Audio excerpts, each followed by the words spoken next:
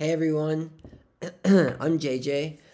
In this video, I want to show you a magical little method that I use and that you can use too for creating hiking routes and trail running routes. So the website that I use is called nakarte.me, and with this website, you can do lots of really cool things. Run like trail running, cycling if that's what you're into, hiking, and using these routes to navigate when you're out there. Having these routes put on your phone so that you can use them and you don't get lost. Because Google Maps just does not cut it when you're on a trail. I've already got the website open, but I'll type it in again. Called nakarte.me. So go to nakarte.me, and now I've lost where I'm at, but that's okay. To show you how to make a trail, we're gonna go to a place that probably a lot of you in Taiwan have been to, Waiao Beach. And what you might not have known, though, is that there are some epic trails right behind Waiao Station. So you see as I pan out here that there is like a just a whole world of trails right behind Waiao Station. And actually, maybe some of you have been to Drifter's Bar. Right there behind Drifter's Bar is tons of amazing trails. One of the key features of this website that I find to be super helpful is that you can layer on Strava heat maps. You can also layer, use the Google Map layer. So this way it's easier to see reference points. And on the OpenStreetMap layer, you can see lots of trails, but these trails aren't always usable. So this is where this Strava heat map layer comes in super handy. How to enable that into your sidebar is you go to settings and scroll down, select Strava heat maps. My face is in the way right now. Select Strava heat maps. Mine is already selected. Click OK, and then you're good to go. So Strava heat maps is now an option in the sidebar on Nakarte. And now let's make a trail. So we're at Waiao Station. I'm going to create a new trail. So to create a new trail, you click New Track. I will name this Waiao Trail. All right.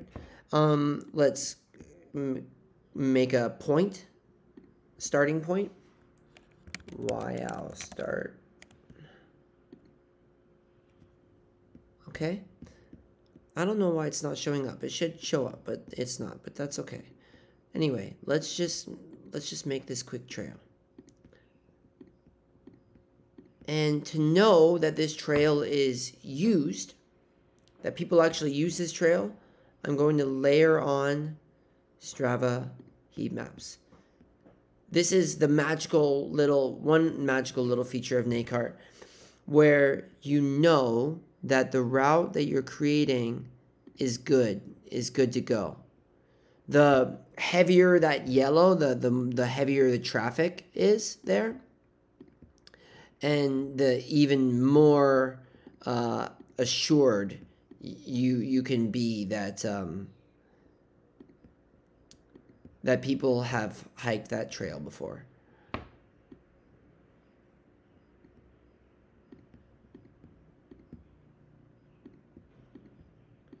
And again, you know that this route will be good because the Strava heat map shows you that people have done this before. So we've got a little 7.8 kilometer loop made here.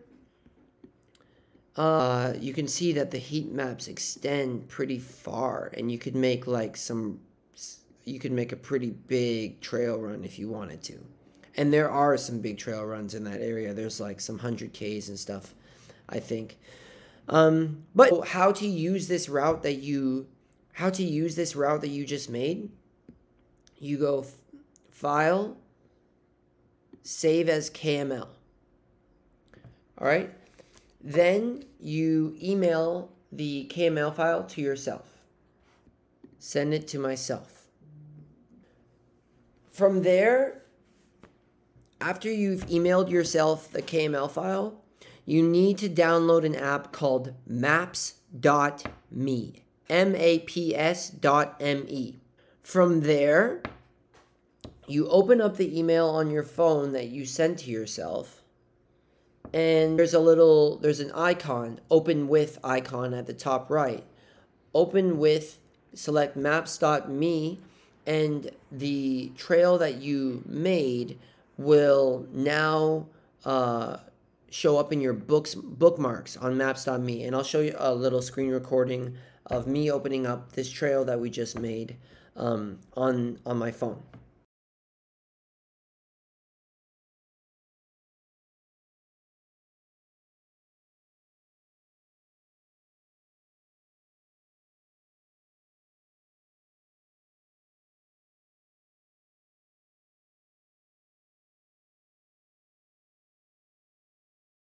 If you're in Taiwan, you might have heard of Beast Runners before. They make sweet ass trails. So, say you'd like to run one of those routes. They have their routes posted, their GPX and KML files on their website. So I have the 75-kilometer Formosa Trail KML file, and I've downloaded that.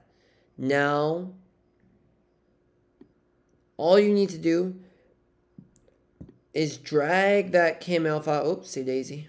Carefully drag that KML file into this search box, where this search box here in Nakarte, and boom, you have got your Formosa Trail 75-kilometer route right there. And I think I've already got one, so I'll delete the second one. And you can take a look at the elevation profile, see like what kind of beast that trail is going to be. And you can see it's a freaking beast. 75.3 kilometers, 5,244 meters ascent. It's a monster. You can now see what it looks like. Save it as a KML, and using maps.me, you open the KML from your email with maps.me, and it's on your maps.me app, and you can then navigate the route using that app when you go out to Puli and run the trail. Another cool way to use Nakarte is you can copy other people's activities. So, for example, this is a trail that I ran last week in Kenting. Sweet little 25-kilometer, no, I guess it's not very little. Sweet 25-kilometer trail run in Kenting. So if you have a friend that does trails, and you see a run that they've done and you'd like to do it too, with Nakarte, using Nakarte, all you need to do is copy the URL and paste it into this search box in Nakarte. And it, boom, it's there. It's now a route. You can check it out. You can see what it looks like.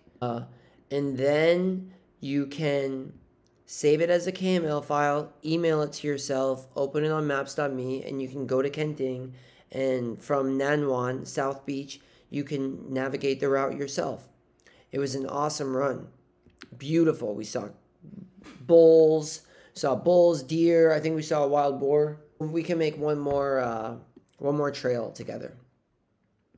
So, Alishan has tons of trails, but you might be like I was before and be like, okay, there's tons of trails, like which ones to do. I want to do like a beast, or I want to do a short one, or if you don't want to just have to follow signs, but rather know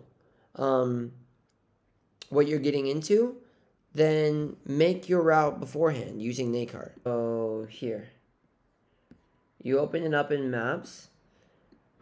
You're in the Alishan area, and all you need to do is put a pin in the general area so that you can get the GPS coordinates that come up. Select the GPS coordinates, copy and paste them.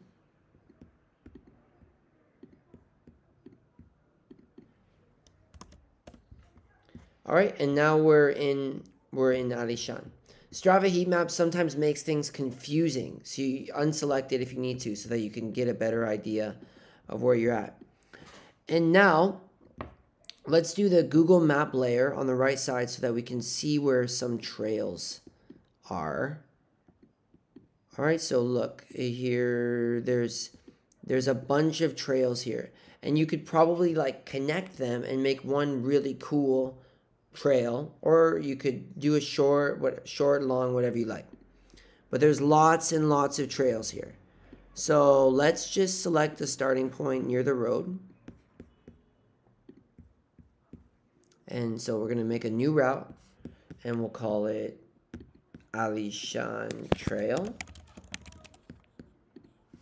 We will start here where the little trail starts.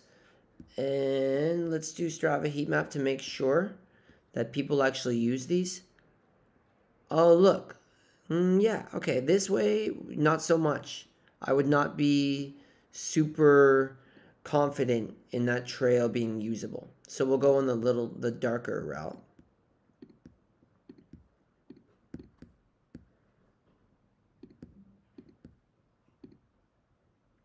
There. And back to the start. So we've got our route. We can take the Strava heat map off. We see that we are doing some road, some trail, 13 kilometers. You could do more trail, less trail, however you want. But once you've made your route, save it as a KML, email it to yourself, open it on maps.me, and you've got your route that you can navigate now that you've made. This method is the best. It's magical. I hope that it helps you as much as it's helped me.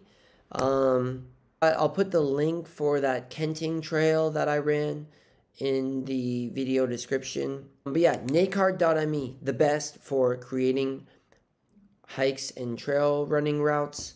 Go find some adventure near you. Have fun with it. See you later.